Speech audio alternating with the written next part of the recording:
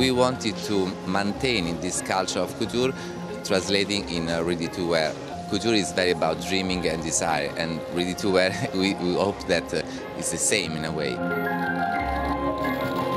We love this brand, and we have a culture to maintain this brand, the value in a high level, like also the workmanship.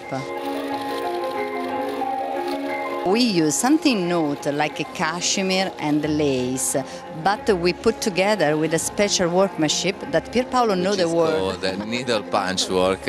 We wanted to, as you said, to maintain the spirit of the art, the deep spirit of the house, also giving to the prettiness and the romanticism of the house a new attitude, more contemporary, also with masculine elements, with this technique which is worked with also with checks, with something very masculine, to give to this house a new perception.